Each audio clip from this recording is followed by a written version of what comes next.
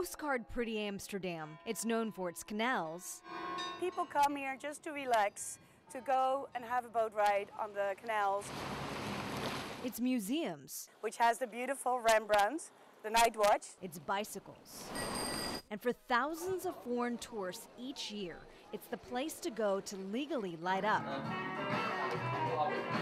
and smoke a joint. And of course that attracts a lot of tourists. Many of them college students from the US, like Emma. I mean, we like the coffee shops.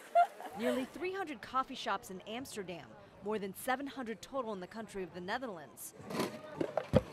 All sell marijuana legally. That's only 5 grams per person and only to those over the age of 18. Coffee shops in the Netherlands are taxed heavily.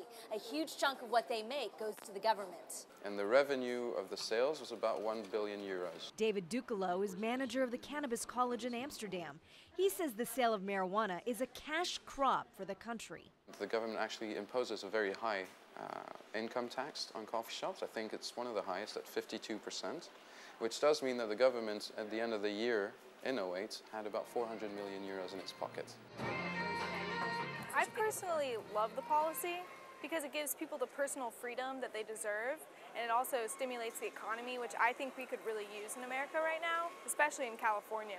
These days, California's Prop 19 is a popular subject in Amsterdam, especially for coffee shop owners like John Foster.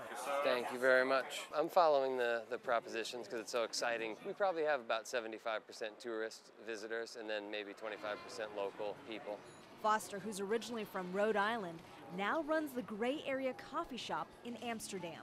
It's a great way to have it and the openness of it, and it really, it takes away the criminality. Well, we follow the whole debate very closely here because California could be paving the way forwards or actually shooting itself in the foot. As Amsterdam continues to draw millions of visitors every year, marijuana use isn't necessarily on every tourist agenda. I'm not a partaker myself. The strongest high there is.